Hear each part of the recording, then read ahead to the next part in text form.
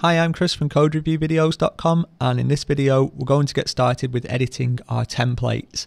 So we can see, if we jump across, we've got the login template and it looks pretty ugly, to be honest, but it's serving a purpose and it does work. So we don't really want to do anything to the logic, we just want to make sure that the template looks alright. So as part of like the new Symfony 2.7 setup, the idea is that everything sort of lives in your app resources, so all your views and stuff is going to live in your app resources.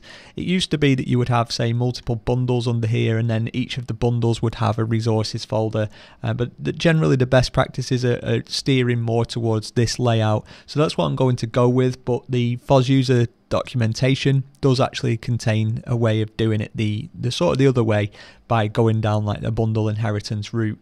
So if you're interested in that, I'll link to that in the show notes. Now, what I've gone ahead and done is just created, or just changed the base layout. So the standard Symfony, like the demo application, sorry, that's not the right page. The standard Symfony demo application comes with like the working sort of template, but I've edited that to include Bootstrap, and that's why you can see that on the other page there that the layout has slightly changed from the previous video. Now everything's there that was there, it's just I'm overriding it with some additional stuff. I've also got this content, and then I've gone ahead and updated that other template from what the default controller is using, and just changed that from body to content, and that's about it. There's some style sheets and stuff that's getting brought in, but now you can see it's more bootstrappy than it was. So what I want to do is take that login template and do the same thing to that. Now the idea is that we're going to take what's in the vendor, friends of Symfony, user bundle, resources, views, and all these different things in here is what we actually want to change. So I'm just going to go ahead and actually just copy the whole lot out. And there's one thing to be aware of, and that's just that we've got to make sure that we name this folder structure properly. So to make this work, what we need to do is under resources, we need to create a new folder called FOSUserBundle. And also under that, we need to have a views directory. So it's kind of weird, and generally what I find is I usually either mess it up by putting the bundle under views or at the wrong level in the hierarchy or something, and then it doesn't work. But yeah, that's the gist of it. And then I'm just pasting all of that stuff in. So effectively now we're using this content as opposed to the content that was in the vendor directory. So I'm just going to go ahead and actually close that whole thing down. And then the layout here, what we want to do is actually change this up a little bit as well. We do want all this other good stuff in here because that's part of like the logic side of it, but we don't want the HTML, like the wrapper, to actually turn it into a full web page. So instead I'm going to go ahead and put this inside our block content. So block, oh, that's not right, block content, which means it's going to inherit from into our base, into this content area. So everything's going to go inside our Bootstrap container, which is nice. And then end block here, and maybe just space this out a little bit nicer. Just tab that out, make it look pretty.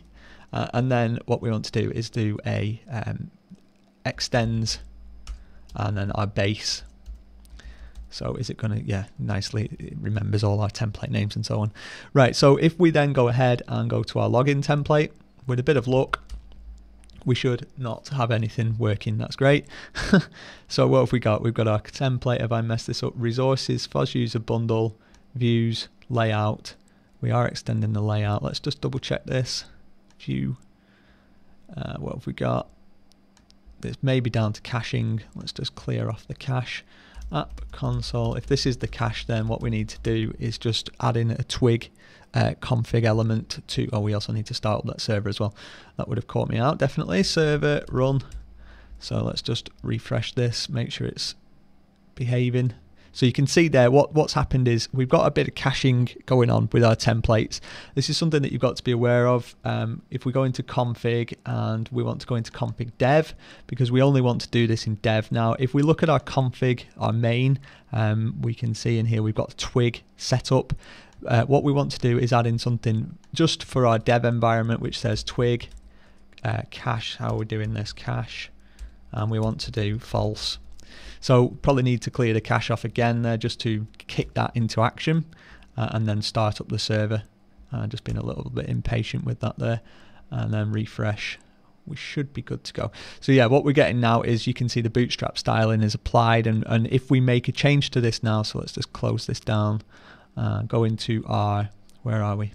So we want to go into security, login, and in here we want to say, we'll just add in a H1 tag just to sort of show that it's working or whatever, and then just refresh that, and it, all being well, yeah, we get it straight away. So I'm just going to go ahead and very quickly show you an example of switching out the custom styling, the default styling with some custom styling from Bootstrap. And I'm by no means a CSS expert. In fact, I find this CSS is one of the most tricky things that I do as a developer. I don't particularly like it, and you'll see at the end of this the outcome's not brilliant, but it does sort of highlight the fact that we've got Bootstrap styles been applied to our login form